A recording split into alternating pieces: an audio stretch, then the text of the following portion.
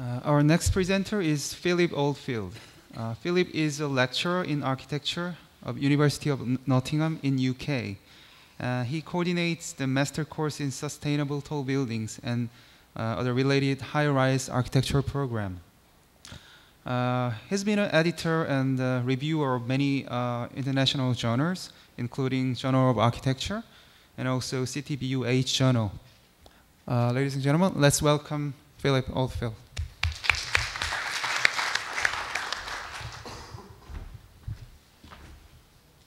Thank you very much.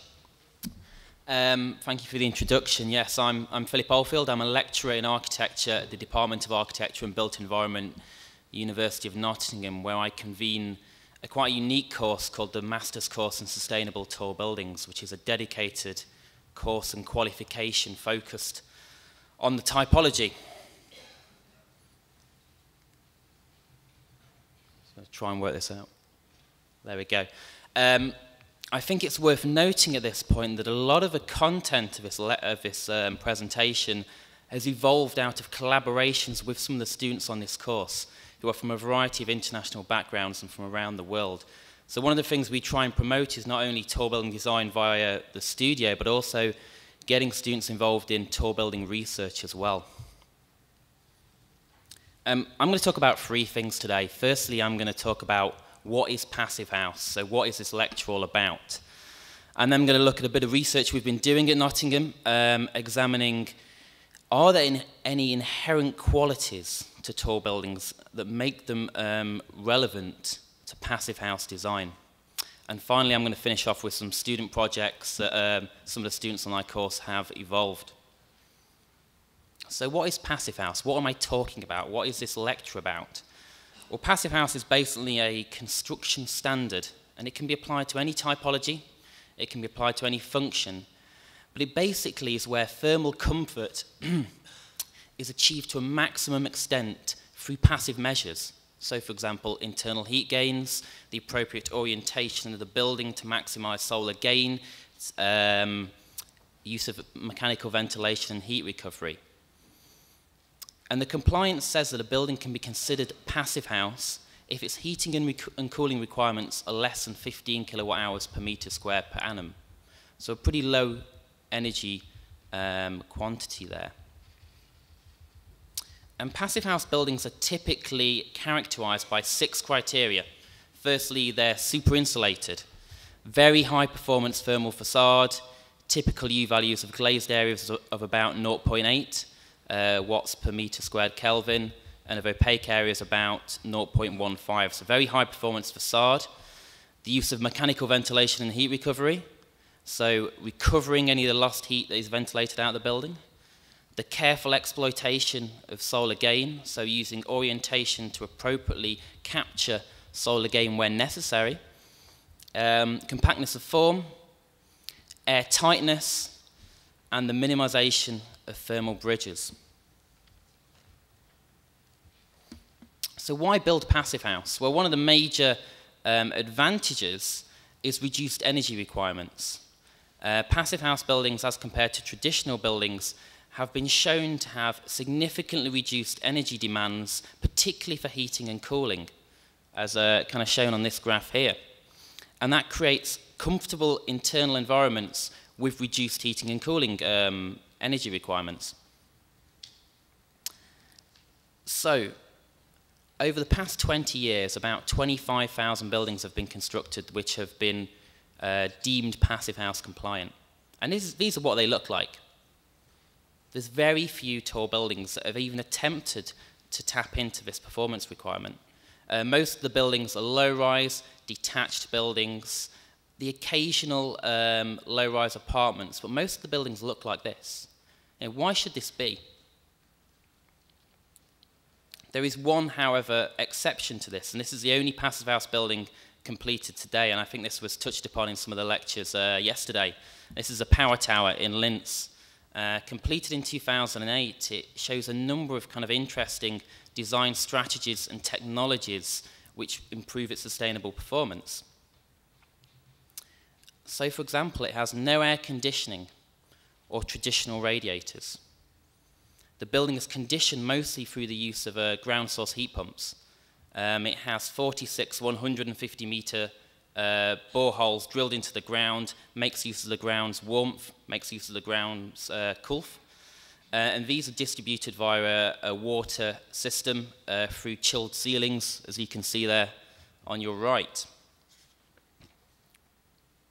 It also has a very interesting facade. 60% glazing, 40% opaque panels, with a very low U value, 0.6 watts per meter squared Kelvin. And this is only achievable via it being quadruple glazed, which is a very significant amount of glazing. Zooming in a bit more detail, it uses strategies such as prismatic blinds to bounce a certain degree of light higher and deeper into the office space, but at the same time reflect away unwanted light. But as I say, this is only achievable via 4 layers of glass, and one can't help but think, you know, what is the embodied energy implication of this? What is the cost implication of this? And maybe this is one of the reasons why there are so few PassiveHaus tall buildings. But with all this in mind, you know, myself and some of my students started to ask the question, why are there no PassiveHaus tall buildings? Is there any qualities or any characteristics of high-rise that lend themselves to this criteria, that lend themselves to this design philosophy? And key to this thinking was the idea of surface area to volume ratio across different typologies. So if you consider 4 typologies of residential living: detached house, terrace house, low-rise residential, and high-rise residential. As the typology changes, the surface area to volume ratio, the compactness of the building changes. So a high-rise building is 5 times more compact, or has 5 times less surface area per unit volume compared to a detached house. And our thinking was, well, if you've got less surface area, how does that impact heating? Does that make the building, or will that make the building, easier to achieve PassiveHaus compliance? So we took those 4 typologies you just saw, terrace house, detached, low-rise residential, and high-rise residential, and we gave them all the same facade, the same amount of glazing, the same U value, the same performance, and we ran them through PHPP software. Now, PHPP is essentially a sophisticated Excel database that calculates the degree days of the building, and it'll tell you, A, whether the building is PassiveHaus compliant, and B, give you figures for heating requirements and how often the building overheats. The results proved to be pretty interesting, actually. As shown on this graph here, the blue is the annual heat demand for the 4 different typologies. And it shows the annual heat demand for the residential was significantly lower than the other typologies, due to the reduced surface area to volume ratio, the increased compactness of the building. Yet the flip side of this coin, the red, the overheating, showed that the high-rise was significantly more likely to overheat. So for 13.5% of the year, the high-rise building, the PassiveHaus high-rise building, overheated. But the interesting thing for me was the relationship between heat demand and compactness. This is a graph showing surface area to volume ratio along the x-axis and the annual heat demand along the y-axis. And it shows there's a clear correlation between surface area to volume ratio and heat demand. And there's a clear correlation between typology and surface area to volume ratio. So in this sense, tall buildings can be seen to have an inherent advantage over some of the other typologies in terms of annual heat demand and in terms of meeting PassiveHaus criteria. So when some people come along and they say, well, tall buildings, yeah, they're inherently unsustainable, that's a very simplistic look at the situation. And there are inherent advantages, such as compactness, in high-rise design. Looking at the heat gains and losses in a bit more detail, you can see in the detached building, the majority of the heat gains come from the solar gains. It's up there. This is actually the boiler, so that's the kind of artificial heat gains. The majority of the passive heat gains come from solar gains, so from the sun. Now, as you get down towards the high-rise building, the majority of heat gains in the high-rise come from the internal gains. So, in fact, 60% of the heat gains in the tall building come from the internal heat gains. So that's things like people, equipment, hot water pipes. And this has been shown in practice as well. When there's been a few examples of low-rise apartments completed that demonstrate PassiveHaus criteria, and they're finding a significant percentage of overheating due to hot water pipes being insufficiently insulated. So internal heat gains is obviously a challenge. One other thing we did as well is we, as I say, we kept, for the 4 different typologies in this study, we kept the thermal performance of the facade the same throughout. So they all had the same level of glazing. And this was based on typical PassiveHaus criteria. 40% of glazing on the south, 20% on the north, 2% on the east, and 2% on the west. Now that's obviously not a standard tall building kind of curtain wall. So again, looking at this and comparing, on your left, this is a PassiveHaus glazing on the tall building, and on your right, this is assuming a curtain wall with, say, 75% opacity. And you can see the difference. While the heating is still low, the heating is still 3 kilowatt hours per meter squared, the building in this situation would overheat 44% of the year. And it's worth noting this is still a triple glazed solution. So this is still a very high performance facade, but in this situation it would overheat 44% of the year. And a lot of that is down to not only the solar gains, but the internal heat gains as well. So what are the conclusions from this? Well, firstly, tall buildings do have an inherent advantage in terms of having an efficient surface area to volume ratio as compared to other typologies, which can potentially reduce heating demand. However, the overheating and in particular internal heat gains will pose a challenge to those who attempt to design PassiveHaus tall buildings. And in addition, glazing, or the amount of transparency in the building facade, needs consideration. Obviously, there's got to be a balance between daylighting requirements and the thermal performance and overheating of high-rise.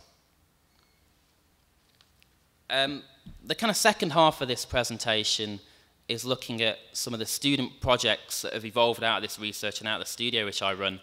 I was approached about a year ago by an organisation called Ban and asked if I wanted my students to take part in a competition to design a 65-storey PassiveHaus compliant skyscraper in New York. And I said yes, little knowing what was to come. The site for the competition was, as I say, in Lower Manhattan, and it was quite a high-profile site, stone's throw away from the World Trade Center, and it's at the entrance to the Battery Park Tunnel, so 60,000 people in cars drive past this site every day. And here's the site in context. So as I'm sure you all know, this is a site of quite high-profile, historic urban fabric as well.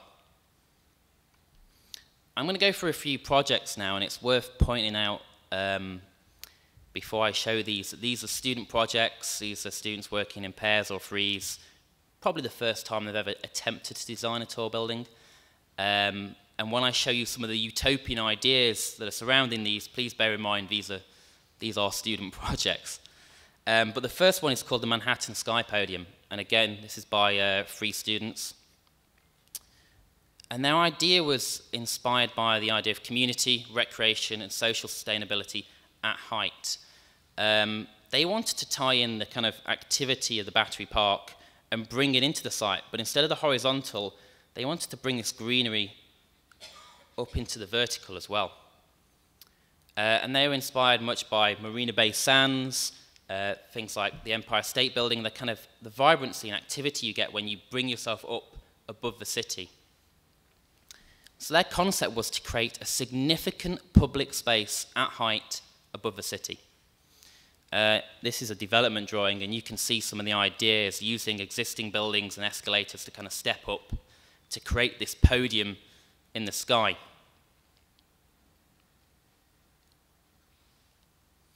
So this podium bridged together 3 different towers and created a significant public space, a space of community, recreation, social activities, high above the city, 120 meters above the city. And there's pretty much what they thought the experience of this kind of space was going to be like.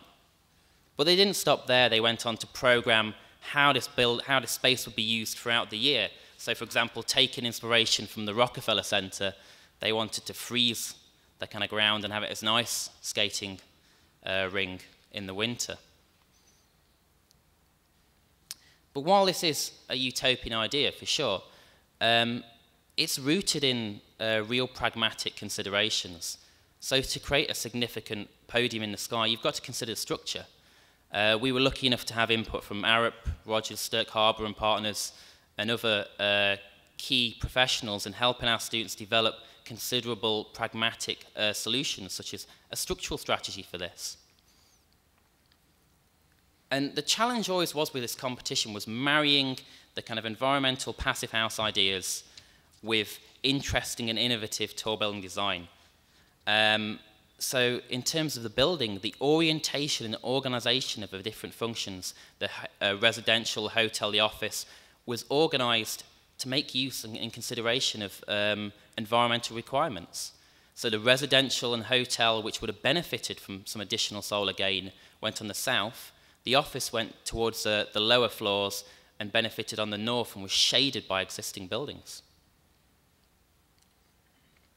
Students then developed detailed plans, worked out where the super insulation went, worked out how to organize a plan such as bedrooms and living rooms benefited from solar gain. And also looked at the systems involved in the building, the geothermal systems, any heat storage for use over winter as well. And that's the kind of project in context on the site model. The second project I'm going to talk about a little bit is called the Stacked Sun Spaces, again by 3 students. They were inspired by the only passive house building in the UK at the time, which was a 2-story building. This is a Denbydale passive house in the UK. And it has this south-facing sun space, which became the kind of social hub for the house. And it also helped benefit from some additional solar gain in the winter months as well. So their question was, can we reinterpret this idea that happens over a 2-story building into a 65-story building? Can we create a south-facing atrium which could be the social hub of the building with compact, highly insulated passive house units positioned behind? So this was a section and a 3D view of the building, and you can see the idea was to create these social kind of sky gardens on the south facade, and they would help shade some of the spaces behind, but also help capture some of the sun. And these became very much a social hub for the building, the gardens, trying to encourage families back into high-rise. So not only considering the environmental sustainability of the building, but also the social sustainability. How do we get families and children back into living in high-rise? And the idea was, again, while a utopian idea, pragmatic backgrounds influence this.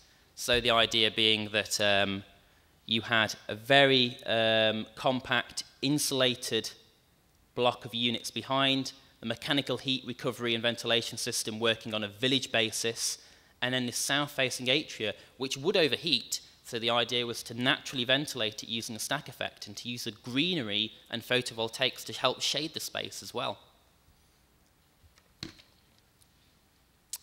This next project is called the Solar Slice, and these students were inspired by the context and by the site as well as PassiveHaus.